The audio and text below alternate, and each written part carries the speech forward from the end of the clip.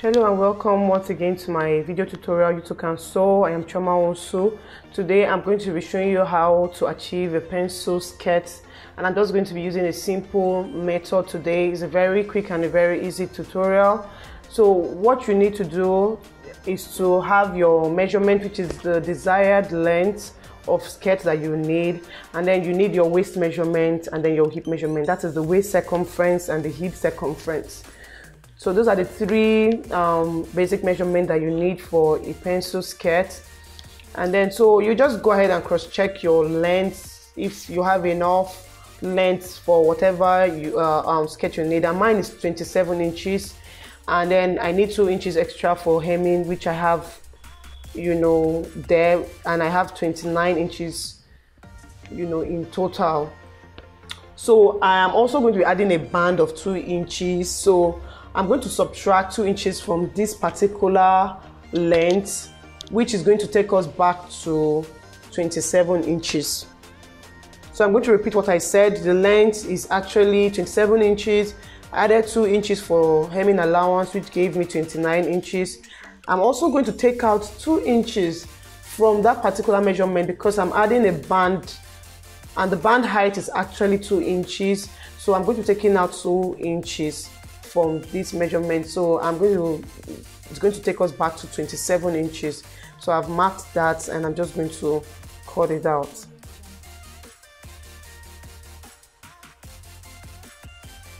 So I'm just marking 27 all through, which is the required length now that we have or that we need.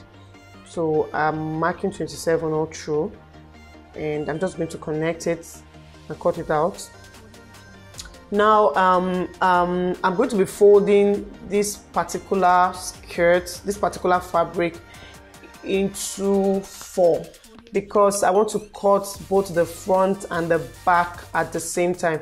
The hip measurement that I'm using is 42 inches, and then when you divide 42 inches into 2, you will have 21 inches. So I'm just going to check, because now I folded it into 2. I'm just going to check if I have enough. Okay, so I have enough, and then we're going to check if you have enough allowance.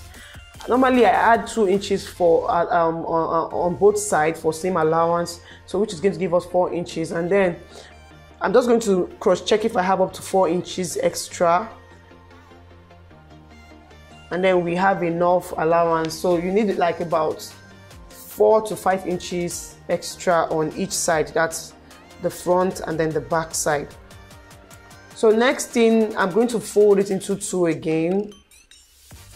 So now I have 4 layers of fabric. I'm cutting out both back and front at the same time to make it easier for us. So now I have 4 layers of fabric. So basically we're just going to divide our measurement into 4, meaning the hip measurement as the hip circumference will divide into 4, and also the waist circumference will divide into 4. So I've folded it. I'm going to actually be leaving 2 inches at the back for the zipper allowance. So I'm not folding it equal. You see, the front is going to be a little bit less than the back. The back is more because I added 2 inches extra. So the fold that we have there is going to be the center front, and the other side is going to be the center back where the zipper is. So when you fold, the side that is shorter is the front, and then the other side that is longer is going to be the back, and then the shorter side should be on a fold because that's the front. So our waist is 32 inches, then we divide by 4 and we have 8 inches. So we're adding 2 inches allowance, which is going to give us 10 inches, and plus 1 inch allowance for our darts. So I'm marking 11 inches. Then I'm going to come down by 9 inches. From the waist to hip, it's usually about 8 to 9 inches. So you can measure downwards about 8 to 9 inches, and then you input your hip measurements. Okay, so I just marked the waist and then the hip. So that particular line from the waist to hip is 9 inches, and then I'm going to input the hip measurement. The hip, like I said, is 42 inches divided by 4 will give us 10 inches, and I've added 2 inches seam allowance to the hip, so that gave us 12.5 inches. So depending on how you want your skirt to be, for the hem, you can just take out 2 inches from the hip, or 1.5 inches for whatever the hip measurement is, to give you, you know, the measurement for that particular side. Okay, so depending on how fitted you want your skirt to be. So I'm actually taking 1.5 inches from whatever I got for the hip measurements. I got 12.5 inches after adding the 2 inches allowance. So I'm just going to take out 1.5 inches from what I got from the hip measurements, and that is what I'm marking at the hem.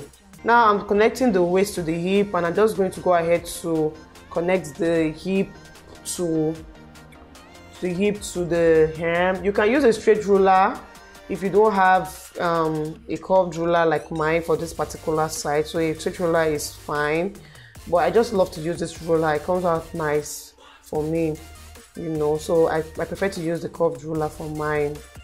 But if you don't have a curved ruler for this part, you can use a straight ruler to achieve this. And you can just use a curved, like any French curved ruler or any curved ruler for the waist to the hip part. Okay, so look is what it looks like.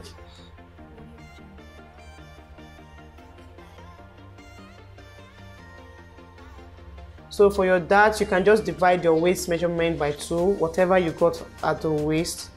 For the waist measurement, you can divide it by 2, or you can use your bust separation measurement, you know, for your darts. You can use any, it's just going to be fine. So for me, I'm going to be using 4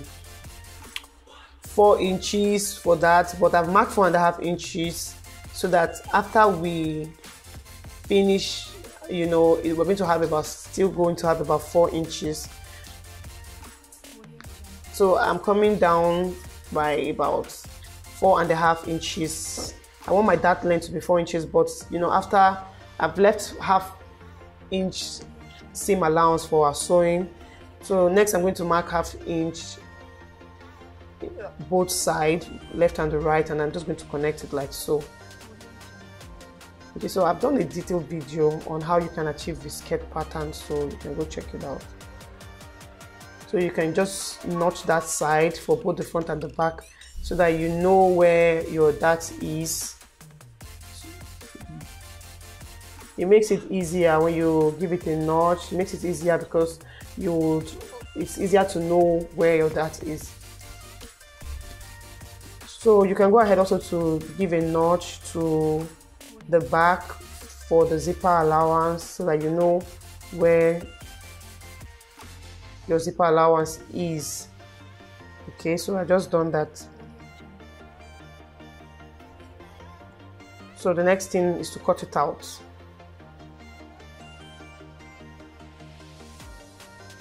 You need a sharp scissors. If you have a fabric that's as if you have a fabric that is not as thick as mine, you need a sharp scissors for this. So I've cut it out. So this is what you have. You have the front and then you have the back. You see, I told you this is a very easy way to achieve your pencil skirts. You just get to do the front and the back at the same time and you're done.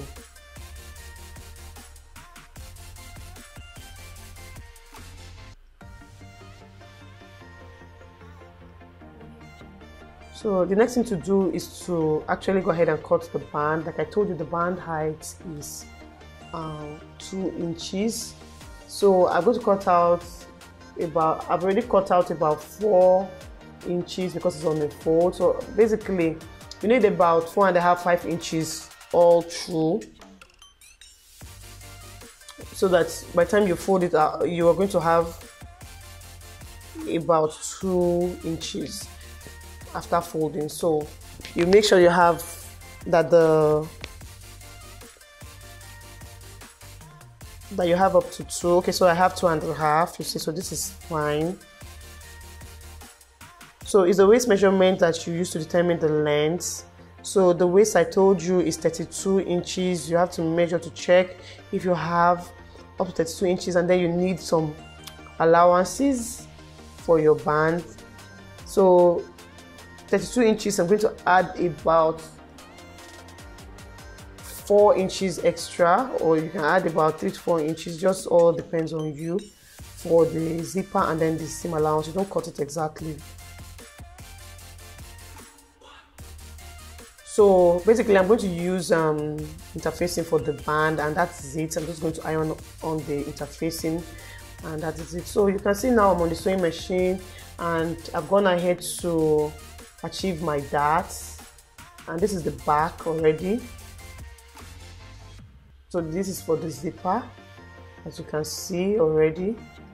So at this stage you can go ahead to just, you know, stitch the back with a base stitch, and then you can just go ahead to attach your zipper at this stage. And then you can see the front, I've already achieved my darts as well at the front. And then this is the band. I used paper stay for this particular band. I'm just going to go ahead and iron it properly. And basically what you just need to do is to stitch all the sides together using your adequate measurement, making sure that the measurement is correct. And then you're going to go ahead to attach your band and everything, and your skirts will be done. One of my videos, I showed you how to attach a band. On this video on how to make a circle skirt, so you can just go and check out that video and you will be able to see how I went ahead to attach my band. So you can see right now I've already attached the zipper to it. I've gone ahead